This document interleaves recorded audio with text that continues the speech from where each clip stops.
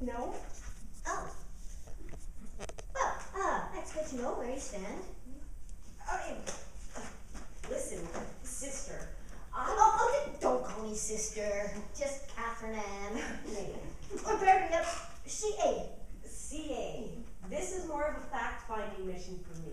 I got plenty of facts. I'm sure that this is a worthy topic, but I just need to know more about your expectations. Oh, no expectations, Stephanie. I figure let's just put our heads together and see what happens. Look, why don't you take away some of this material with you? Here's stats on trafficking of women and children, an article about trafficking in AIDS, some info about PACT, that is Persons Against the Crime of Trafficking in Humans. It's not just happening out there, you know, it's going on right here in Canada. Are you Sister Catherine Ann? Is it that obvious? No. Well, I was just... I'm just rattling your chain.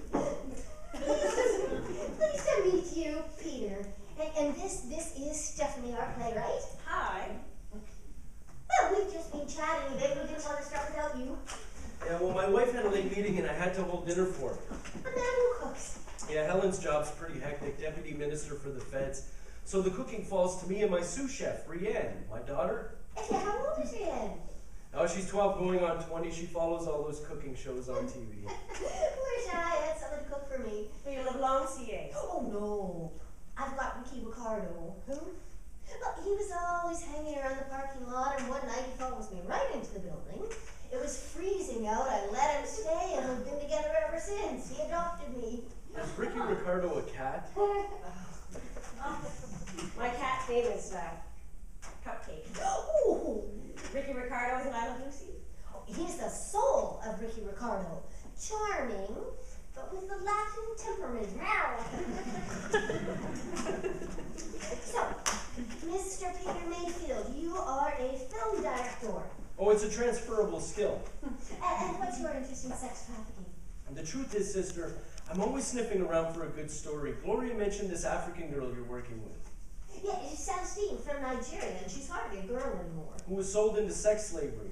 By her parents, actually. Oh my God. Oh, this kind of thing happens all the time. How's she doing now? Lots of challenges. She was trafficked for 8 years in Italy. Now she's seeking refugee status here, and she has a child now. You know, real life stories can translate into commercial success. Well, Celestine is pretty traumatized, Peter. And you should also know that we have a bit of money, but we're not in a position to pay you. Relax, sister. I know these social justice things need volunteers to get off the ground, but what I also know is there's no harm in turning a profit. We all gotta eat, eh?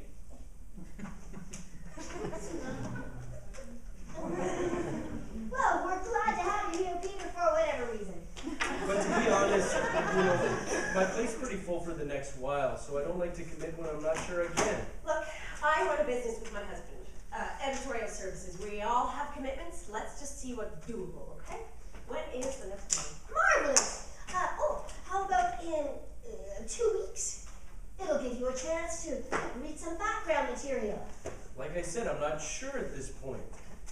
Well, maybe you'll feel more sure once you connect with the women in these real-life stories. I have to say it right now, it all seems kind of unreal. Oh, it's real. She'll be right up your alley. Oh, sure. Sure. You're just rattling your chain, Peter.